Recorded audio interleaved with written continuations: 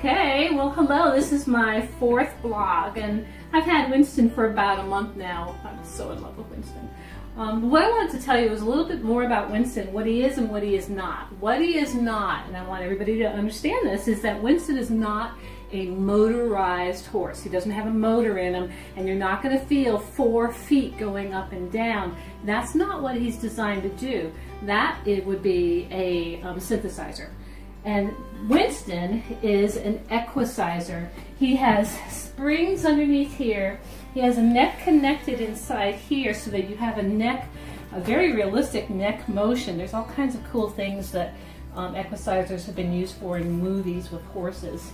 But he doesn't move, his body doesn't move unless you move him, which is why I'm so excited about Winston, because Winston is helping me build my core strength and my fitness and to have perfect practice. So for those of you who are trainers or instructors or people who are riding, this is a great opportunity for you to use the Equicizer to practice perfectly and do rider assessments. Another great thing is if you could put them in front of a mirror, then you would be able to see. If not, then you can have a spotter to help you. So what I'm going to do is I'm going to mount up on Winston and show you a few of those stretches and exercises that I do and a little bit about how he moves.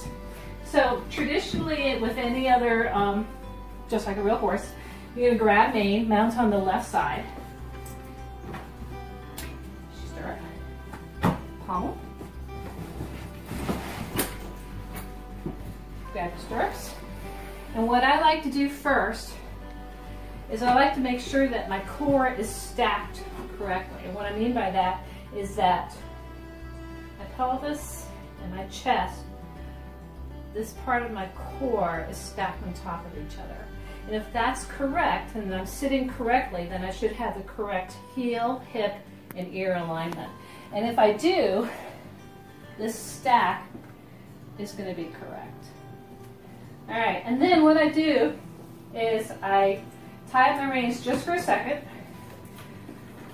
What's nice about Winston, he's not going to take off on me.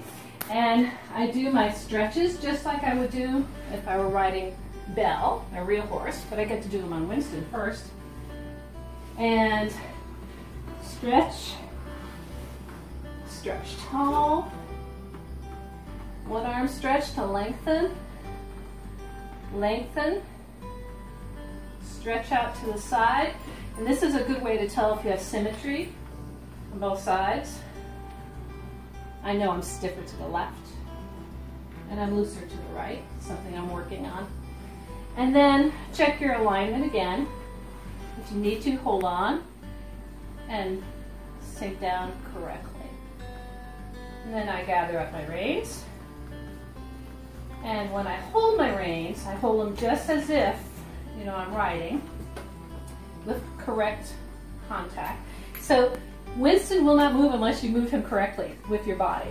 So you have to use your core, engage, and move him. Then remembering that you're following the motion. If you pull on Winston's head, that's what happens. And that's the same thing would happen with your horse. You're sending conflicting messages. So I practice following motion, sitting with my core correctly, and then drop my stirrups, lengthen my leg, stop my horse. I can even stretch up. Can't do this on a real horse unless somebody's holding it for you or really trust them. Pull my legs out to the side, and out and back. This will open up the hips. Make sure I'm good and long. And then pick up my gait. A nice rhythmic walk. Following hands. I'll have more with Winston on my next post. Thanks for visiting.